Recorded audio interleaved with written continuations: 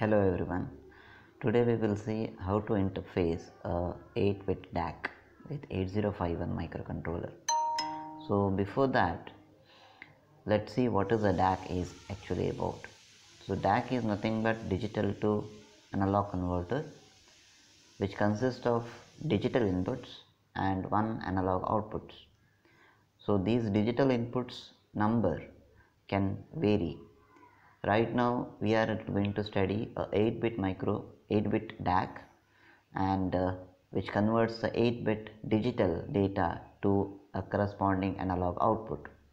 So the DAC is basically used to generate different waveforms or a PWM pulses sometime to get different analog levels for a corresponding digital voltage. So DAC basically constructed using R2R ladder circuit.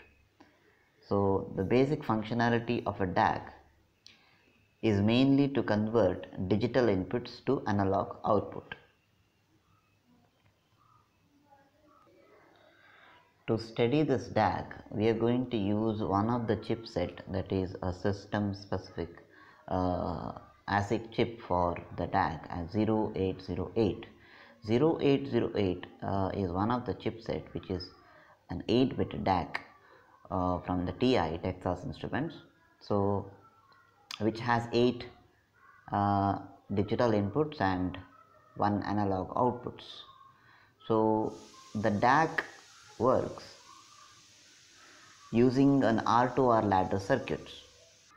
So as you can see this block diagram, so this V reference and plus V reference minor reference voltages are provided to drive the basic circuitry, and then it uses an R2R ladder circuit. So the R2R ladder circuit actually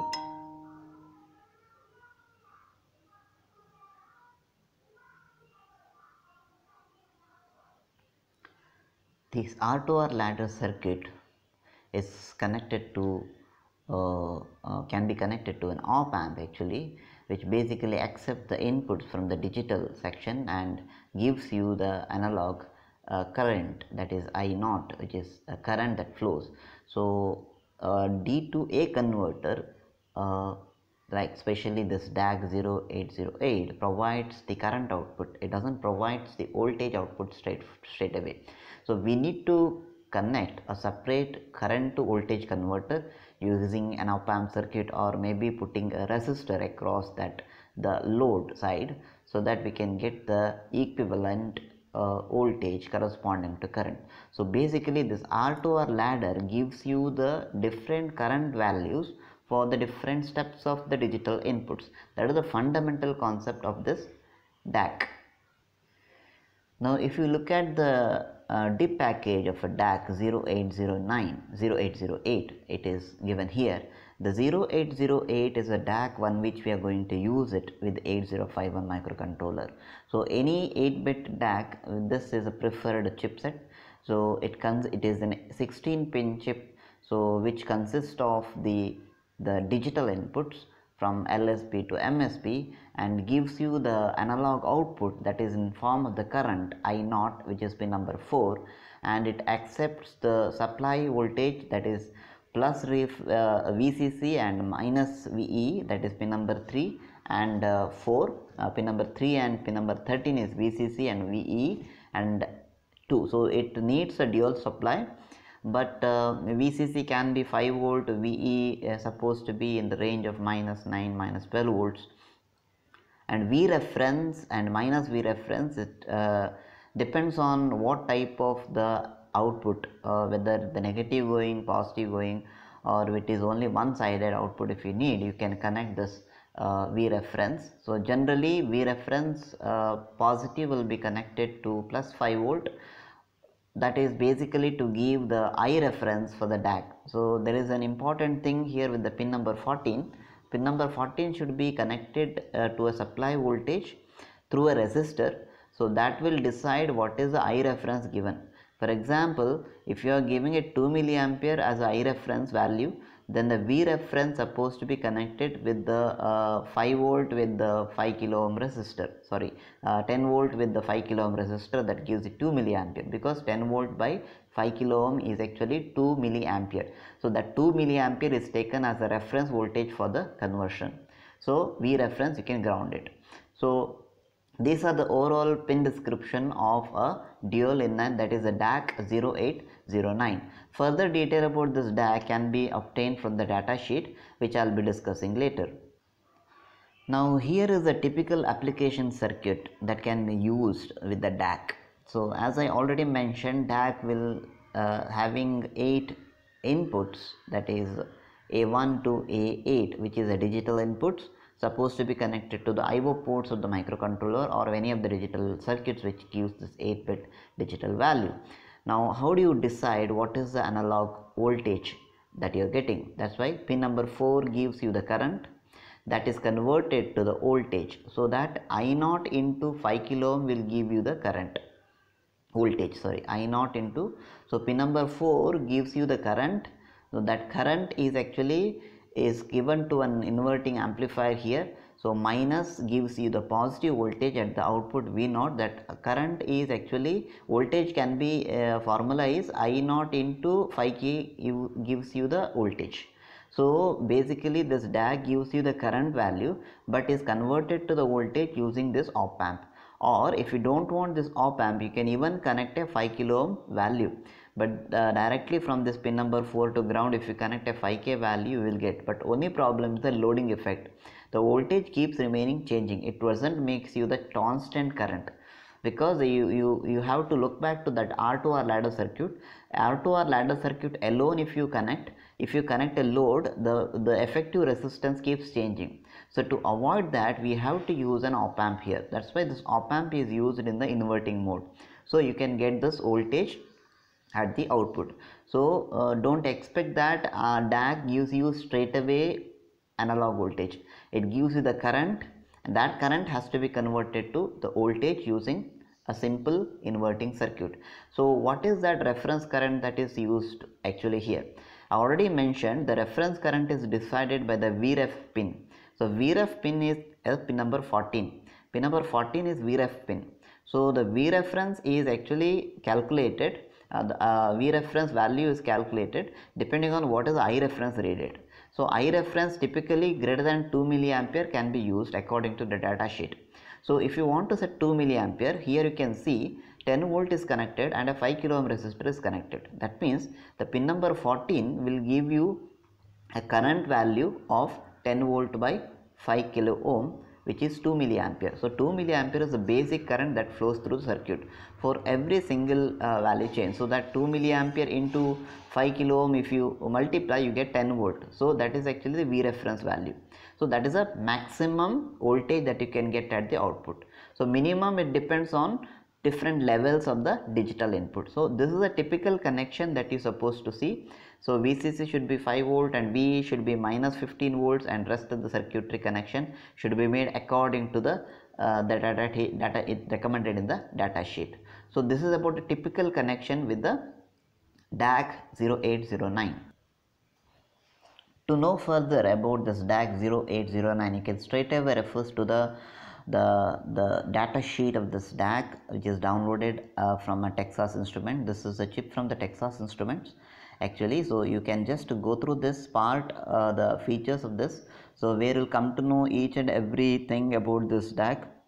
As I mentioned, I reference should be greater than 2 milliampere, so that you can get a better accuracy here. So it was mentioned here in this data sheet that I reference value should be 2 milliampere, and least change for an LSB is 255 times I ref by 256.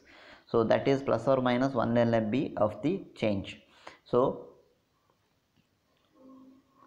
then if you go further, you can get the different meaning for different pin description. That is given here, typical ratings, everything is given, and this is the application circuit which I have already discussed. So the same circuit can be implemented whenever you are going to use it in any of the DAC applications. Now coming to the current calculation. So I think somewhere it is given here about the calculation of the current. So as you can see here, just look at this part. So V0 is given by 10 volt into A1 by 2, A2 by 4, so on, A8 by 256. So that is actually the corresponding calculation for all this. So this is a basic calculation that is even applicable for the basic DAC that you have already studied with R2R ladder. So same the circuitry, same formula you have to retain. So this is a typical circuit, a test circuit, and here is a formula. The I0 is given by K times A1 by 2, A2 by 4, they are the digital weights, and where K is actually Vref by R14, that's what I said, I reference. So it is an amplified version of I reference that you are getting. So that I0 value you are converting it to voltage using a inverting amplifier. So this formula you have to keep in mind. So generally for digital input like 0, we are designing it 0 volt. For FF, we are going to get 5 volt. With that we can calculate straight away with whatever the logic level we need. So these are the simple application circuits which are given in the user manual. So that is the reference data sheet, so you can refer to it. So quite a lot of application circuits were given if you are really using DAC for any of the application. So whenever we use this DAC with 8051, what is the typical circuit to be maintained? So here is a typical circuit that is supposed to construct whenever you are interfacing DAC with 8051. So I think if a question appears in exam, generate a square wave or a triangular wave using 8051 or a DAC 0808 with 8051, you are supposed to write the circuit diagram, at least indicating the digital inputs and analog outputs you can just show, and rest of the programmings you can actually make depending on the voltage level required at the analog side. So here you can see all the digital inputs are connected to the port, and you getting a current output which is connected to the simple R. So that's why the simple R gives you the voltage. For time being this is okay. If you are particularly into some application, you can put a voltage inverting amplifier here. So this is a typical connection that is already discussed. So here is an application program that is used to generate a square wave using a DAC.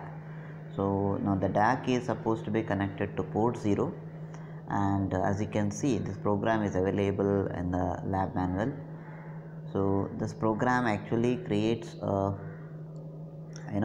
sending the value corresponding to 0 and logic high with certain frequency. So very simple program. Port 0 is loaded with initially 00, as you can see here, and then call delay is called, and then made it FF and delay is called. So every time when the 0 is loaded, the digital output, analog output will be 0. Whenever FF is loaded, analog output becomes 5 volt.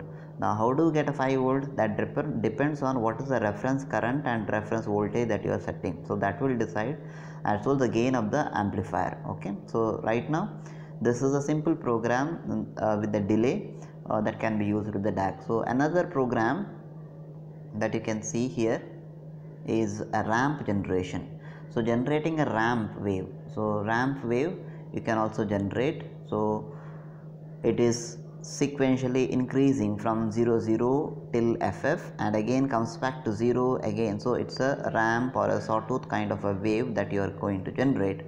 So here you can see how exactly this program is written. So you can see here port 0 is loaded with initially 0. A value is initialized with accumulator as 0 that loaded to port 0, and you are incrementing the accumulator here by 1, calling a small delay. This delay required the step size, so that if you remove this delay, it will be in a maximum frequency, whatever possible the ramp that can be generated. And every time the S jump will repeat to up, again loading the value to port 0, incrementing the A. So every time accumulator value initially 0, 1, 2, 3, 4, 5, so on till FF it goes. So for every value that you are putting to the port, corresponding analog output comes. So that looks like increasing fashion till FF, and suddenly after FF one more increment makes it 0 0. So we are not taking care of any carry here, so it comes back to 0 again. So the waveforms looks like a ramp or a sawtooth. So this is something like you are going to have a ramp, so you send 0, it will be 0 here, next one more step, next one more step, next one more step, so on. So till it reaches FF, it goes here, suddenly it becomes 0, it comes back again with 0, 1, 2, 3, so on. It goes in different step and reaches till FF and again becomes 0. So this is a waveform that you are going to generate on the DAC. So this will be 0 volts and this will be 5 volt depending on the amplifier. So corresponding this to FF. So this is corresponds to FF. The value is 5 volt. So this is how this ramp wave can be generated using a DAC. Now if you want to increase the frequency, the time delay that you are giving here for every sample can be increased. So if you increase this time delay, so you can actually generate so if you want to more steps, then in the steps you call, so that it can come down. So you can adjust the level to any of this. If I want to 3 volt, then calculate, so 0 to 3, so 0 to 3 volt if you want to generate means, so FF is 5 volt, then 3 volt is how much? So you can do this calculation. In the program you can increment only till that value, so that gives you the ramp voltage for any particular level. Now this another program is actually a step waveform. The detail is given, so we are going to get this another type of a ramp, but the different steps 0, 1, 3, 4, 5 in a repetitive fashion. Very simple logic is framed. This is a very easier program. So using the ramp, using the DAC, you can generate even triangular wave. You can have a look into this triangular wave. It goes till FF, then again till the increment happens here with the ramp here. So we are going to compare it with the FF and decrement, and then one more set is happening with the increment. So increment happens here and decrement happens here. So you get a triangular wave. It goes till FF and slowly decrements till 0 0 0, again goes till FF, slowly decrements till 0 0 0. This gives us triangular wave. So such programs are there, you can refer to the manual. So this is how you can interface a 8051 with the DAC with the circuit already mentioned, and these are the programs that you can find it in the manual. So if any doubt, please post your ask questions here, or you can contact me personally. Thank you.